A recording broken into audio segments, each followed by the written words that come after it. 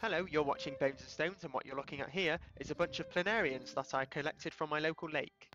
A planarian is a type of flatworm that is a platyhelminth in the class Turbellaria, and the term planarian strictly refers to aquatic triclads. What is a triclad? Well, you can divide flatworms into two groups, those with digestive systems with 3 branches, the triclads, and those with digestive systems of many branches, the polyclads. An aquatic triclad is a planarian. So I want to identify these. So let's get a pipette and take it out and stick it under the microscope. Watch as the planarian bunches up into a blob as you use a pipette. That's quite a sensitive sign of that you've got a planarian.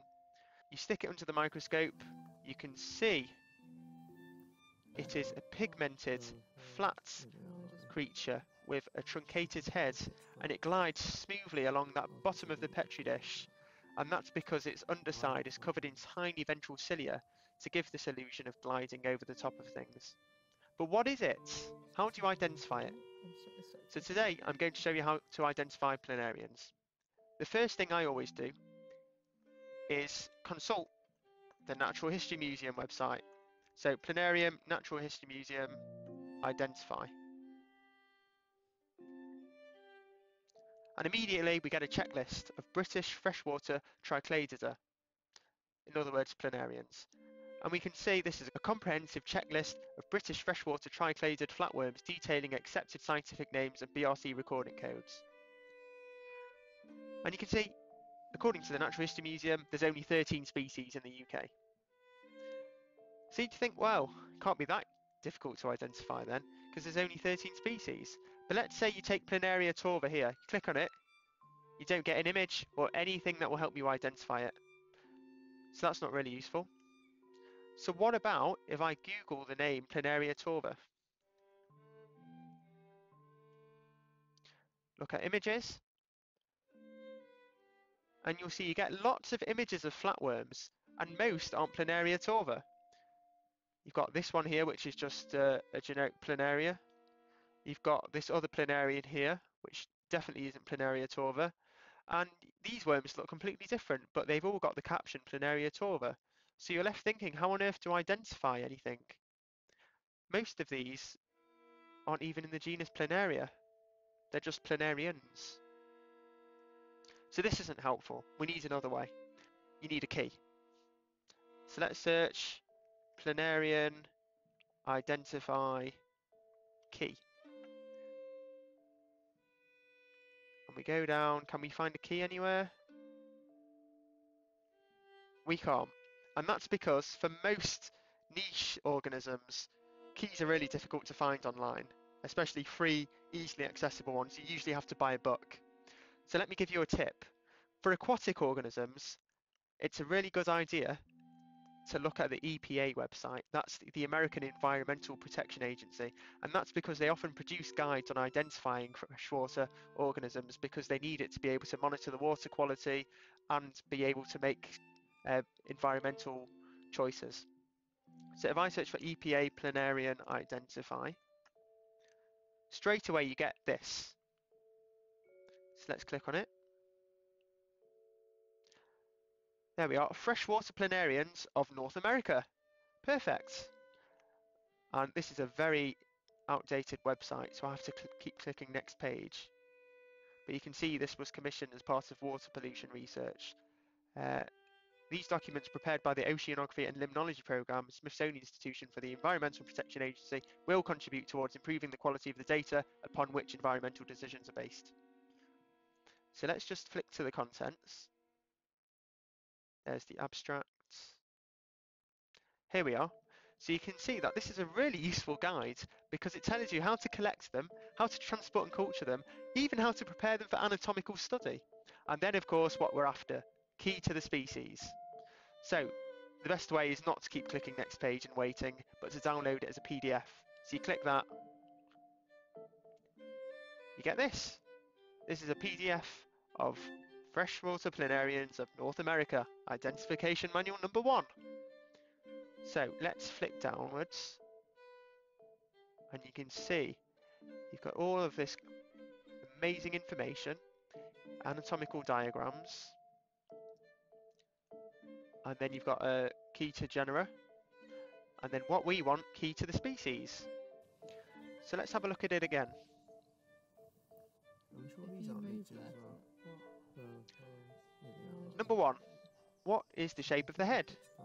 And we can see it's anterior end truncate, so we go to 7. Wow.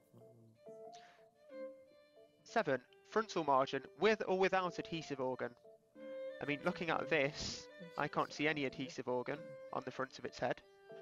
So we're going to go with without. So go to 8. Is the body pigmented? Yes, so we go to 9. Eyes normally 2, or eyes numerous on margins of the head. Now, we can't see any eyes on this at all. When it says 2 eyes, what that refers to is a planarian with 2 eyes right on the front of the head. In fact, it usually looks like a cartoon. It's quite funny. And we can't see these at all here. So it must be eyes numerous on the margins of the head. And there we go. We've got a genus instantly. Polycoelis.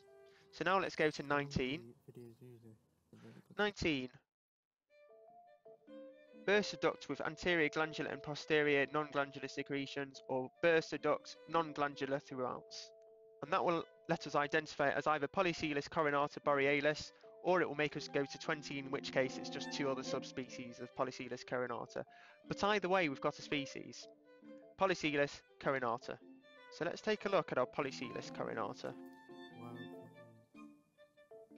Is this actually a Polycoelis coronata? Remember that this book is for the planarians of North America, so it might not be accurate for the UK. So let's pause that and go back to our Google search.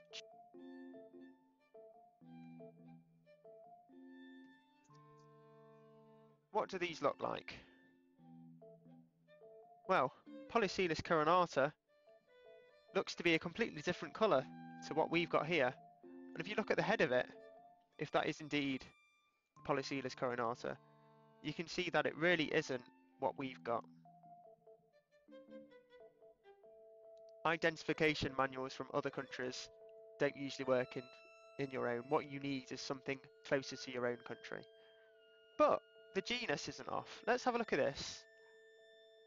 You can clearly see that that looks very, very similar to what we found in the local lake. It's the same pigment, it's the same shape, and it's got roughly the same kind of truncated head. So I'm pretty confident that what we've got is in the genus Polycoelis. So let's try and look for a different key. Let's get rid of that. Planarian, identify key. Let's see what we can find. And usually, if you're lucky, you should be able to find a key for organisms of Europe. Now, I'll save you time because I've already done this. And what I managed to find was a really good key to the freshwater triclads of Herzegovina, which is in mainland Europe. So we've got an introduction which tells you all about them, sampling sites and methods, and here we are. We've got a nice selection of planarian heads, and if we zoom in there, you can see what I was talking about before about those 2 little cartoon eyes. This is definitely not what our planarian has. Our planarian has eyes on the side. It's interesting to note that here gives a very good example of polyclad anatomy. Can you see this intestinal system, which you can see because the worm is transparent, is divided into many branches. So let's go down here. There's some other planarians. And now we have a key. Here we are. Wow. And number 1, head with all shaped tentacles, variable length. No, head without all shaped tentacles. So yeah, head without all shaped tentacles. So let's go to 3. 1 pair of eyes, or eyes numerous along the margins. So yeah, let's go to 5. Pigment usually distributed uniformly. Animals commonly black. Ventral surface same colour as the dorsal. Elongated penis. Now, apart from the penis bit, we can safely say that our planarian fits this description. And the identification, Polycoelis nigra. Our species was indeed in the Polycoelus genus. So let's see if this document contains a picture of Polycoelus nigra and we can confirm. Here we are. And Polycoelus nigra is picture C. There we are. This is indeed what our planarian looks like. You could argue that it looks more like B, but I don't think our planarian has these little tentacle bits on the outside. In fact, I'm pretty sure it's C. D looks quite like it. What's D? D is Polycoelus tenuis, so still in the Polycoelus genus. So we can be pretty confident that it's one of these two things. And from the key, we are led to believe that it is indeed Polycoelus nigra. There we have it. We've successfully identified our planarians. I will leave a link to this document as well as the EPA document in the video description so that you can have a look at it yourself. It has lots of very interesting information about not only the anatomy but the identification of these really interesting creatures. And they're so easy to miss. I've been visiting the same lake for years and it's only when I started looking for them that I found these things.